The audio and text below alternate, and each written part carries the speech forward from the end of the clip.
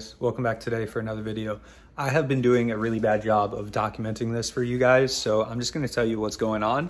And as you can see, we do have like fenders on and stuff. So I know the last video that I posted, I was just taking it apart, and I'm gonna have to give you an update of what is going on. So as you can see, guys, this is all mocked up. I do have the fenders mocked up. This is not welded or anything. This is literally just clamped in place.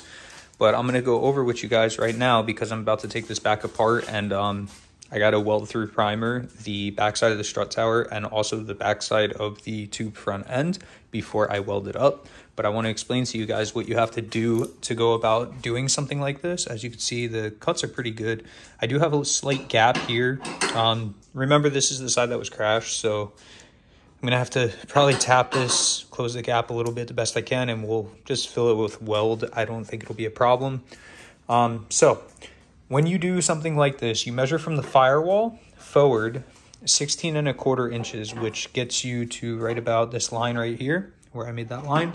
As you can see, it's a little bit longer, but you know, that's just how it wound up being. 16¼ is actually for a Fox body. This is not a Fox body. Obviously you guys could tell that. So it's 16¼ inches is what they tell you. I didn't cut on 16¼. I cut like 16½-ish, like somewhere around there. And then I mocked up the front end, and I'll show you guys when I take this fender off what exactly I'm talking about. But there's 2 bolts on the outside here and the same thing over there that have to line up, and that'll give you your perfect distance. And then another thing too is when you do something like this, you're going to want to make sure it's level from left to right, as also you have to make sure it's level from front to back. So you want to check this rail front to back, that rail front to back, and then across them. And you want this to be nice and level. And remember, we leveled the car, so you have to level the car to achieve that, obviously. But yeah, so I'm going to get all of this pulled back off, the header panel, the fenders and everything, and I'm going to actually get the front end back off. I will show you guys the bolts that I'm talking about up there before I remove the front end, and then we'll weld through primer both sides, and the strut towers, and we'll burn this thing in and get it permanently fitted on the car. And then we'll have to move around and start making brackets for everything, like the ABS and everything. But it shouldn't be too bad once it's welded on. Then it's just going to be time-consuming stuff, like, you know, make brackets for everything and whatnot. But I must say, this does fit like a glove, guys. This is a Team Z product. This is the welded version. It honestly goes right on with no issues. So if you're looking to do a tube front end on your car and you have a Mustang, Team Z, I would say, is the way to go, unless you guys have a custom fabricator do it. So the bolts that I was talking about are these right here. So if you line these up, you will have no issues with fitment. This thing fits very, very well. Very, very, very, very well. As you can see, we have a very small gap here.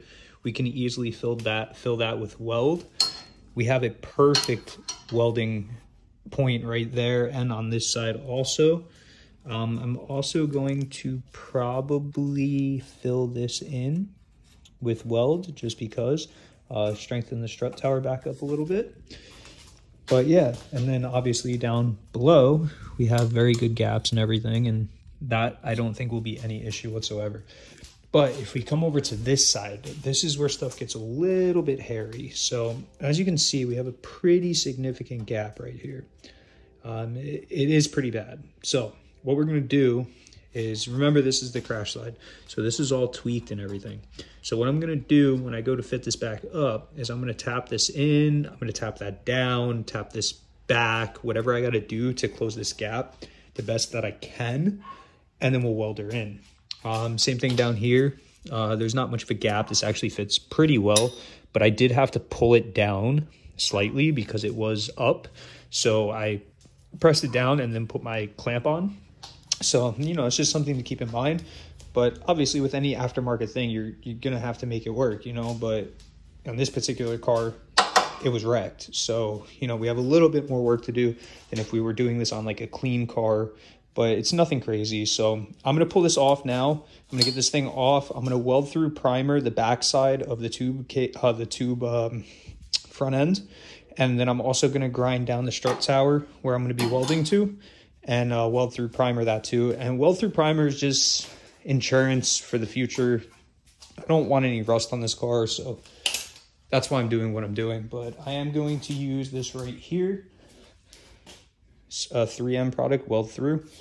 And we won't have no issues, and then we'll get the welder over here, and we'll burn this thing in permanently after obviously we level it and everything, but I'll show you guys that.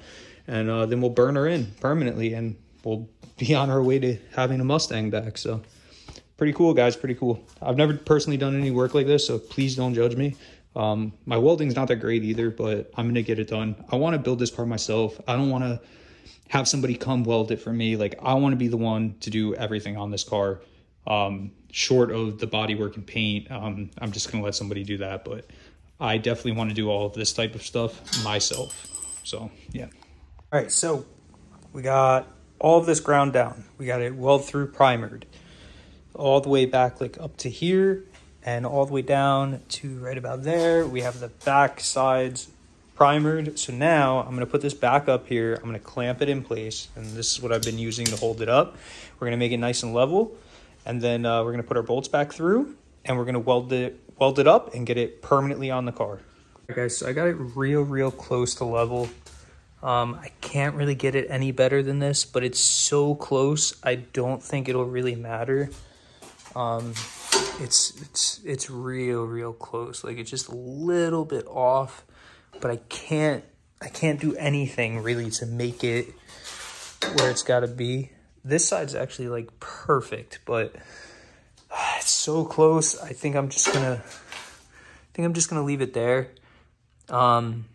I mean, it was a little bit off, like the car itself, when I leveled it, it was a little bit off the opposite way. So, I mean, if you think about it, I'll put a picture right now of how it was.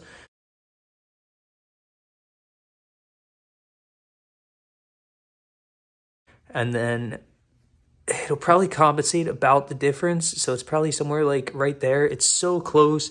I'm not going to worry about it. I'm just going to get this thing welded in. It's just too close. It's way too close. So I'm going to weld it in, at least tack it in tonight, and then I'll finish weld it tomorrow. Well, boys, she's tacked. That's literally only tack welded, and it's pretty damn solid. I'm moving the whole car with it, so yeah. This is extremely hard to weld, guys. It burns through very easily, so that's something to keep in mind. But yeah, I mean, we're gonna hopefully be able to weld it. I know already it's not gonna look too great, as you can tell, but yeah, we'll get her done. I mean, it is what it is. And so we are done. We are done. This thing is not going anywhere. I'm literally shaking the whole car, about to pull it off the jack stands. There's no way it's going anywhere. It's welded at the bottom, the top, on both sides. I do have to go around and clean my welds up. I'm not the best welder, like I said, guys. Don't make fun of me, but weld doesn't look, you know, the greatest, but it's gonna hold, and that's all that matters. So we are going to clean these welds up, all of them, everything. And then we are going to epoxy primer this whole front end, and then we are going to actually paint it white. I'm not going to do that in this video. This video was kind of just get the front end on the car and all good. So yeah, here it is, guys. I'm sorry that I am lacking. Okay, I'm just really excited to get this car done. Very excited. I really want to drive this car on the road really bad, and we're again moving in the right direction, you know, little by little. It's gonna happen. We're gonna be taking the car to the track and everything. It is gonna happen, guys. Just bear with me. It's a lot of work. This car is a lot of work, trust me. It's very smoky in here due to the welder, because of flux core, so it creates a lot of smoke. I do have the door open, so I'm not breathing all this in. But yeah, so I really hope that you guys like what you saw in today's video. I'm really excited to get this car back on the road. Really excited. Like, I don't know if you guys understand how excited I am. But yeah, so I just want to say thank you to all the subscribers. Please drop a like, comment, subscribe to the channel if you're new here. And we have plenty more videos coming with the Mustang. We might have some coming with the Jeep in the near future. But yeah, so that concludes today's video. If you have any questions for me, drop them down below. Please don't make fun of my welding, please. I know I'm not a good welder, but it's okay. But yeah, so I'll catch you guys in the next one. Peace.